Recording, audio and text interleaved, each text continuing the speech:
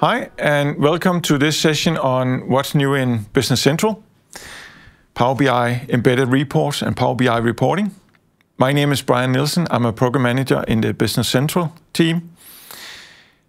In this release, in the next minor first, you will see that we have new Power BI reports enabling reporting on your Business Central data in Power BI. With Power BI, you will, of course, when you install apps, you get apps in Power BI, but we also embedded those reports within Business Central so that you can access them directly from within Business Central. It requires a bit of setup or configuration, very little, and there's learning content, docs content, describing how you set up, of course, but also each of the 76 reports that are in there in total, describing what the report is about and how you would usually navigate, filter, and use the reports.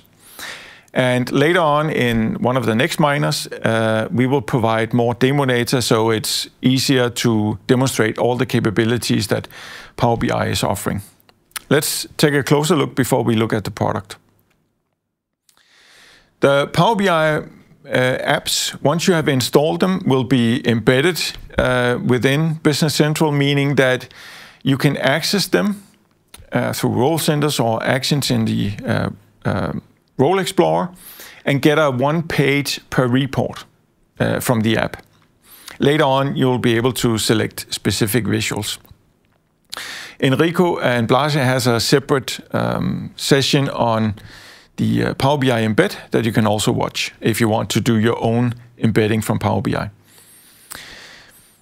There's a piece of setup that you need to do. You need to pick the right apps for the right set of reports, and you do that from within BC.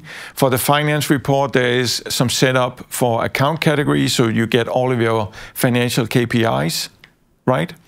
But it's straightforward, and there's even a wizard to take you through it the first time you do it. Here we have the account categories that you need for your financial KPIs. There are some defaults, but if you're running your own chart of accounts, or if you have even added your own account categories, you might want to modify this.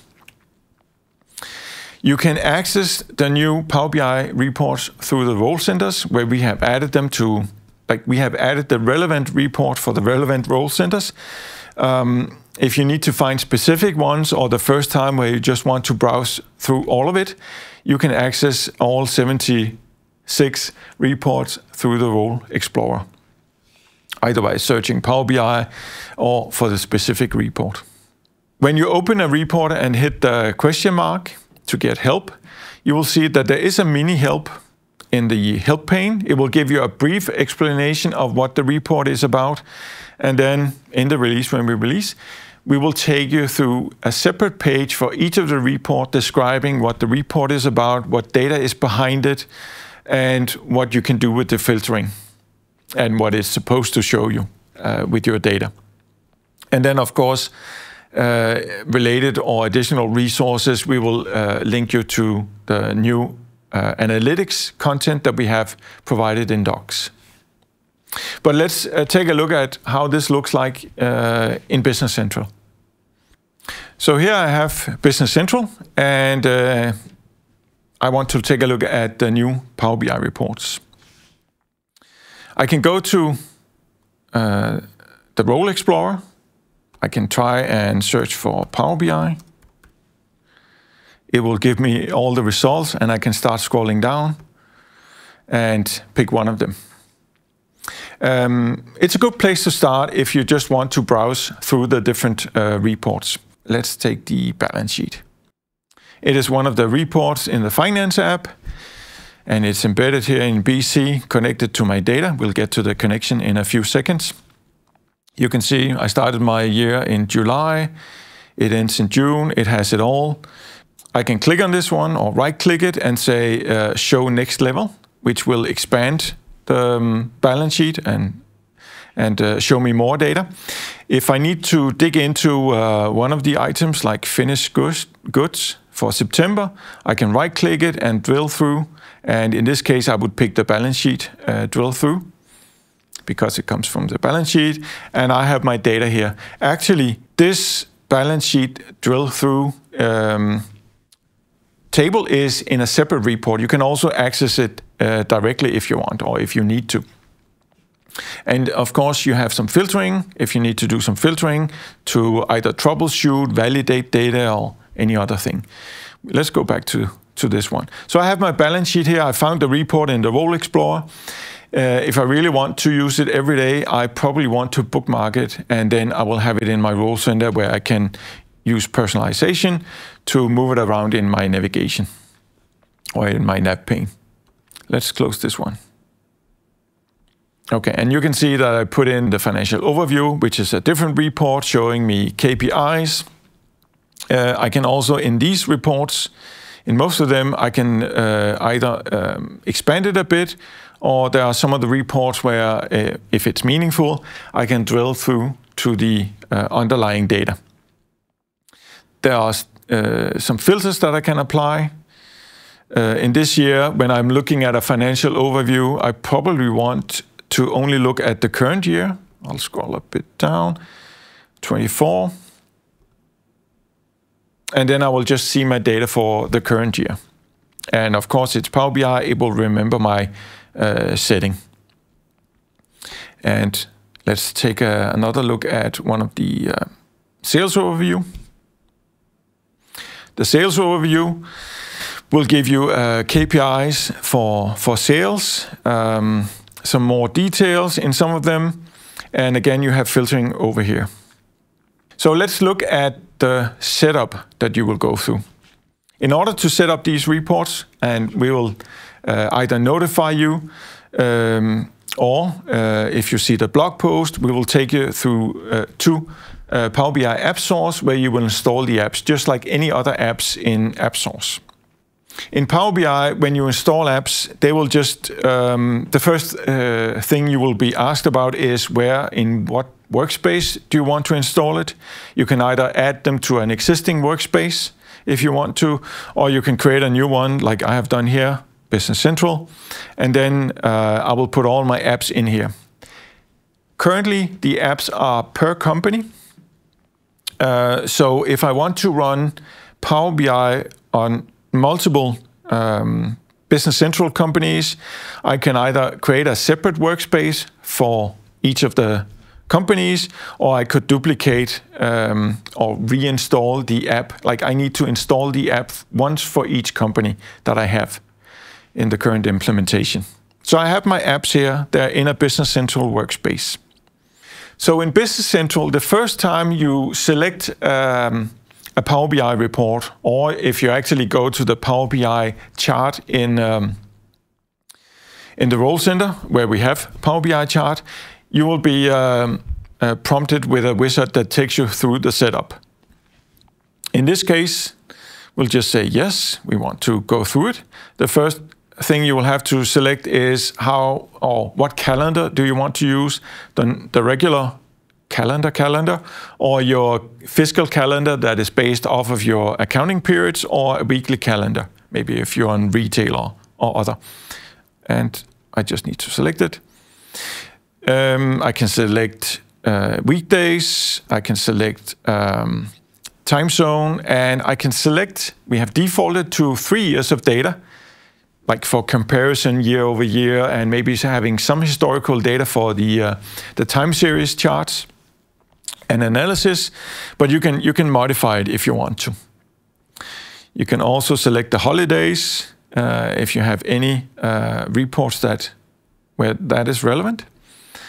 And the last page we ask you for input is, and I filled it in because I've been there already, but if you're starting from a new company, this would be blank, and you would, for each one of them, each of the 7 apps, you would pick the workspace where you have put the app, select it, and then you would pick the relevant app.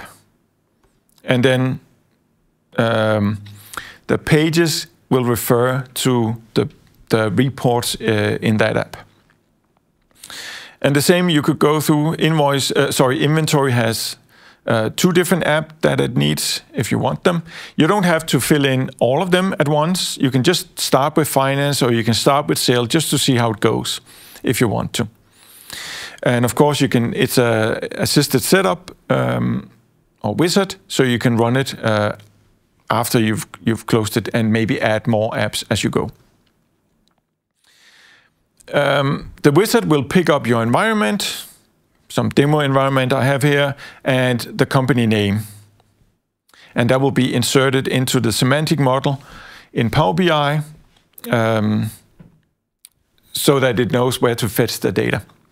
If you need to, and when you're copying stuff around in Power BI, or if you're setting it up manually, you can actually go to the semantic model in Power BI and then insert these parameters. But it's much easier to do it through the connector. So now I have set up my Power BI apps. I can find them in the Role Explorer. Hopefully the default will work for the financial reports. But if I need to, I can go into Power BI connector. And I can either go through the connector, because I can revisit my setup there. I can pick the general stuff, and then I can pick the specific for each of the apps. I can select the apps, and I can select some dates for the data that will be retrieved. For the finance report, I need to set up some account categories, so I need to do a proper mapping, because as you saw with the Power BI, the financial overview report, it produces some KPIs. Those KPIs are based on categories of or categorization of your data. And in order to have that correct, you need to set up a mapping. So on the left-hand side, this is what Power BI uses to calculate these different KPIs, quick ratio, cash ratio, and so forth. And you will just, you can either pick the default, or you can go in, let's say, I remember I did this, liquid asset. Maybe you have a category and you're just using, maybe you're just using the cash category. Maybe you have multiple cash categories, or maybe you have something that you would also consider liquid asset that you want to go into the KPIs for that, and you can just add it here. So these 2 elements, picking the apps that you installed and setting up the account categories for the finance report, is all you need to do to set it up. And then you're ready to start using Power BI reporting embedded in Business Central.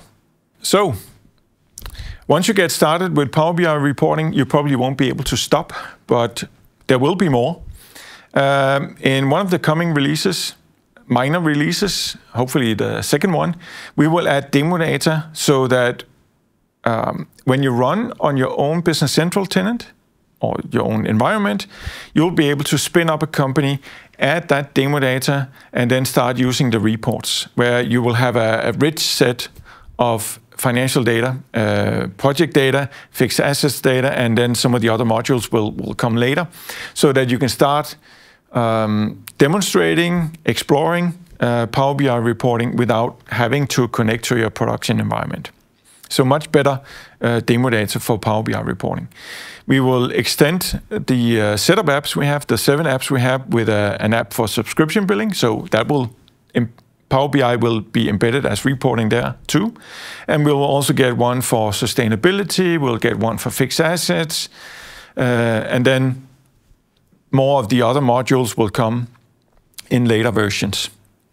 In this release, because we're still making a few changes to the apps, we keep it to ourselves, but from the next release, which means release 26, which is April, we will open source the report files, like the Power BI PBX files that you will be able to access from GitHub. That means that you can take the file and put a different color on it, add more data if you want, and if you have access to more data, you can combine it with other sources. You can create your own reports, and you can completely rearrange it the way you want. But you will have a starting point for each of these apps, which maybe bring you fast forward to have your own Power BI reporting. So with that, go and explore in the next minor release when it's out there, and thank you for watching this session.